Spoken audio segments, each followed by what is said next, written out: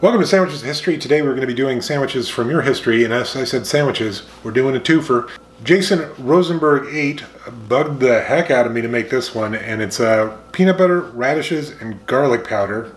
And Kukuwani wanted me to try radishes and butter. Now here's the thing. I'm not a big radish fan. It just has this weird taste to me. It doesn't really work with my palate. I like the bite of it. But I've learned as I've gone through the years that you try things again and you never know, you might like it. So here goes something. Well, it's pretty straightforward. Jason Rosenberg's version. We put down peanut butter, then radishes, and we give it a dusting of garlic powder. And for Kukuwahini's version, butter, and then we lay down radishes. So I'm going to start with the Kukuwahini one. Let's give this radish and butter sandwich a go. It's not bad. Next up, Jason Rosenberg 8, peanut butter, radishes, and garlic powder.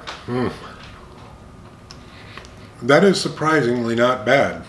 That's actually pretty good. You do have a little bit of a bite from the radish.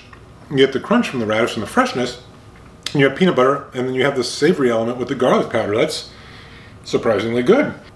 I'm not really well versed with radishes because they have never liked them before, and just may have changed my mind on them. If I had had cilantro and chicken, might go in a more of like a banh mi sort of direction with the peanut butter one. Butter and radish version, probably put a little salt on there. I think the butter and the radishes are good. I think it's a good tea sandwich. I'm going to give it a 6. The peanut butter, garlic powder, radish sandwich might also be a tea sandwich. I don't know, but I'm going to give that a 7. That is actually pretty good. I might finish that, which is weird. I've never liked radishes. The more you know. All right. See you next time.